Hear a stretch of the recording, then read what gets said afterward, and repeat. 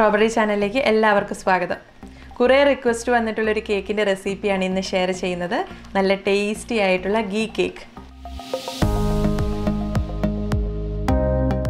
പിന്നെ ഈ കേക്ക് ഇവിടെ രണ്ട് രീതിയിൽ തയ്യാറാക്കി കാണിക്കുന്നുണ്ട്. ഒന്നൊരു ചെറിയ അളവിൽ മിക്സിയിലെ ബാറ്റർ തയ്യാറാക്കിയതിന് ശേഷം ഒരു പാനിൽ ബേക്ക് ചെയ്തെടുക്കുന്നു. രണ്ടാമതായിട്ട് കുറച്ച് വലിയ അളവിൽ ബാറ്റർ തയ്യാറാക്കിയതിന് ശേഷം അവനിൽ ബേക്ക് ചെയ്തെടുക്കുന്നു. അവനും ബീറ്ററും ഒന്നുമില്ലാതെ വളരെ പെർഫെക്റ്റ് ആയിട്ട് ആർക്കും ഈ കേക്ക് തയ്യാറാക്കിയെടുക്കാൻ പറ്റും. അപ്പോൾ നമുക്ക് റെസിപ്പിയിലേക്ക് കിടക്കാം.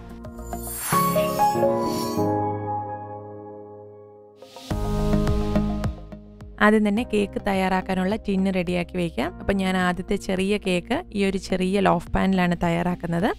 അപ്പോൾ ഇതിൽ ഏകദേശം ഒരു 250 ഗ്രാമിൻ്റെ ഒരു ചെറിയ കേക്കാണ് തയ്യാറാക്കിയെടുക്കുന്നത്. അപ്പോൾ ഇതുപോലത്തെ ലോഫ് പാൻ തന്നെ വേണമെന്നില്ല. നിങ്ങളുടെ കയ്യിലുള്ള അലുമിനിയത്തിൻ്റെയോ സ്റ്റീലിൻ്റെയോ ചെറിയ ടിഫിൻ ബോക്സ് അല്ലെങ്കിൽ അതുപോലത്തെ എന്തെങ്കിലും ഒരു പാത്രം എടുത്താൽ മതി. അപ്പോൾ ഇതിൽ ഓയിലോ ബട്ടറോ നെയ്യോ ബ്രഷ് ചെയ്തിട്ട് ഒരു ബട്ടർ പേപ്പർ കൂടി ഇട്ടിട്ട് റെഡിയാക്കി മാറ്റി വയ്ക്കുക. അടുത്തതായിട്ട് ഡ്രൈ ഇൻഗ്രീഡിയൻസ് മിക്സ് ചെയ്ത് വയ്ക്കാം. 1/2 കപ്പ് മൈദ, wait 62 grams, 1/2 teaspoon baking powder, 1 pinch ഉപ്പ്. ഇത് നന്നായി ഇളക്കി മിക്സ് ചെയ്യാം. പറ്റുമെങ്കിൽ 1-2 പ്രാവശ്യം അരിച്ച് മിക്സ് ചെയ്യാം. ഇനി കേക്ക് ബാറ്റർ തയ്യാറാക്കി തുടങ്ങാം. അതിനായിട്ട് മിക്സിയുടെ ചെറിയ ജാറിലേക്ക് 6 ടേബിൾ സ്പൂൺ പഞ്ചസാര ഇത് നന്നായിട്ടൊന്ന് പൊടിച്ചെടുക്കാം. അപ്പോൾ ഈ ഒരളവിൽ പഞ്ചസാര ചേർത്താൽ കേക്കിനൊരു മീഡിയം മധുരമാണ്. അപ്പോൾ ഗീ കേക്കിന് അല്പം മധുരം കൂടുതലുള്ളതാണ് ടേസ്റ്റ്. അപ്പോൾ 7-8 ടേബിൾ സ്പൂൺ വരെ പഞ്ചസാര ചേർക്കാം. അതുകൊണ്ട് ഓരോരുത്തരുടെയും മധുരത്തിനനുസരിച്ച് പഞ്ചസാരയുടെ അളവ് തീരുമാനിക്കുക. ഇതാ പഞ്ചസാര നന്നായിട്ട് പൊടിച്ചെടുത്തിട്ടുണ്ട്.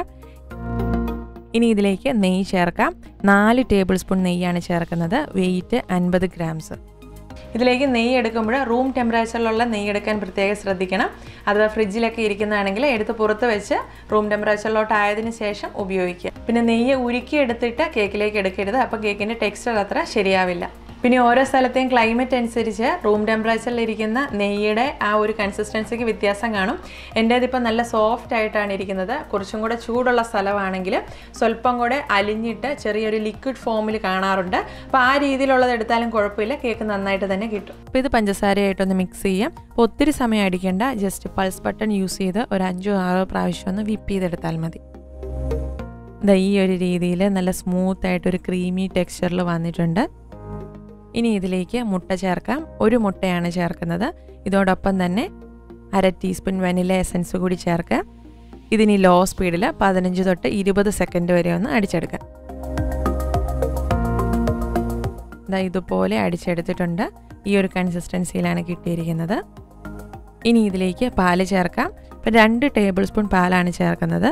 അപ്പോൾ അത് തണുത്ത പാലെടുക്കരുത്, ചെറു ചൂടുള്ള പാല് അല്ലെങ്കിൽ റൂം ടെമ്പറേച്ചറിലുള്ള പാല് ചേർക്കുക.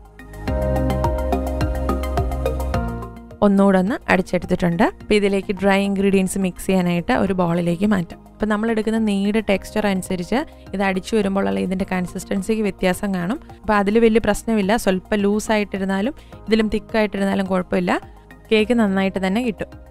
ഇനി ഇതിലേക്ക് നമ്മൾ മിക്സ് ചെയ്ത് വെച്ചിരുന്ന ഡ്രൈ ഇൻഗ്രീഡിയൻസ് ഒരു അരിപ്പയിലൂടെ കുറേശ്ശെയായിട്ട് അരിച്ച് ചേർക്കാം.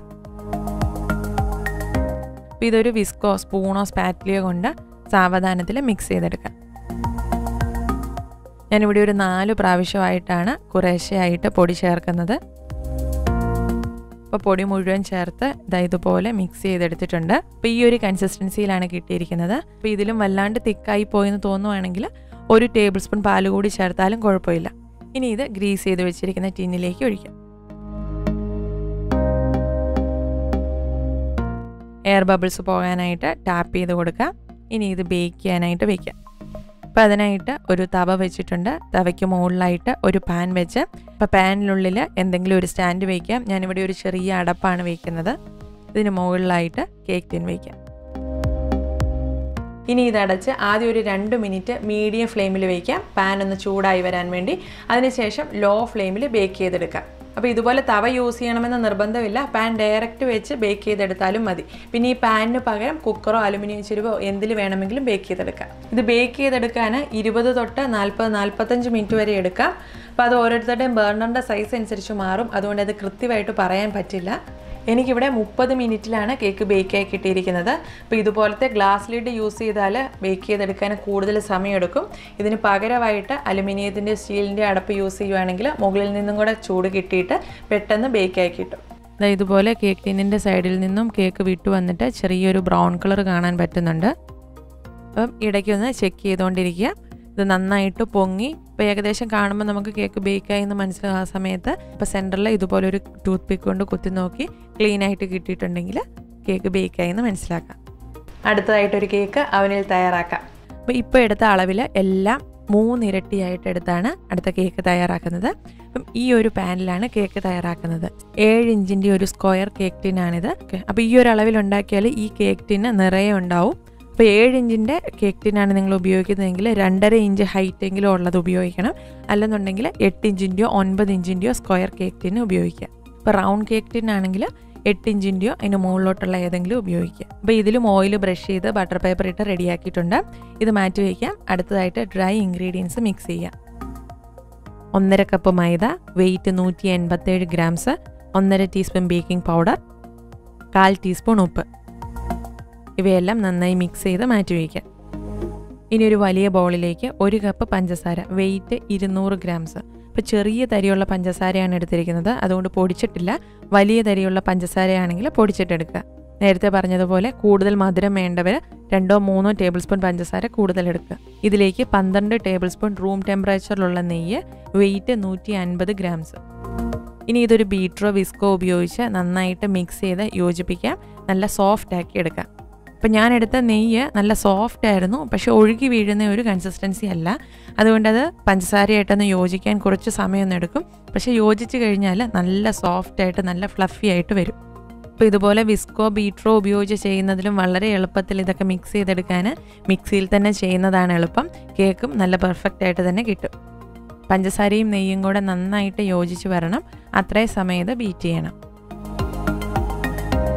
അപ്പോൾ ഇതാ ഈ ഒരു രീതിയിൽ നന്നായിട്ട് ക്രീം ചെയ്തെടുത്തിട്ടുണ്ട്. ഇനി ഇതിലേക്ക് മുട്ട ചേർക്കാം. അപ്പോൾ ഈ ഒരു കേക്കിലേക്ക് 3 മുട്ടയാണ് ചേർക്കേണ്ടത്. അപ്പോൾ അത് ഓരോന്നായിട്ട് ചേർക്കാം. അപ്പോൾ മുട്ട ചേർക്കുന്നതിനോടൊപ്പം തന്നെ വനില എസൻസ് കൂടി ചേർക്കാം. 1.5 ടീസ്പൂൺ വനില എസൻസ് ആണ് ചേർക്കുന്നത്. ഇനി ഇത് വീണ്ടും നന്നായിട്ട് മിക്സ് ചെയ്ത് യോജിപ്പിക്കാം. മുട്ട എടുക്കുന്നതും റൂം ടെമ്പറേച്ചറിലുള്ളതായിരിക്കണം. അപ്പോൾ മുട്ട ചേർക്കുന്ന സമയത്ത് ചെറുതായിട്ടൊന്ന് പിരിഞ്ഞതുപോലെ ചിലപ്പോൾ വരും. സാരമില്ല, നമ്മൾ നന്നായിട്ട് അങ്ങ് മിക്സ് ആക്കി കഴിയുമ്പോൾ നല്ല സ്മൂത്തായിട്ട് കിട്ടും. ഇനി നമുക്ക് അടുത്ത മുട്ട കൂടി ചേർക്കാം. ഇത് നന്നായിട്ട് മിക്സ് ചെയ്യാം.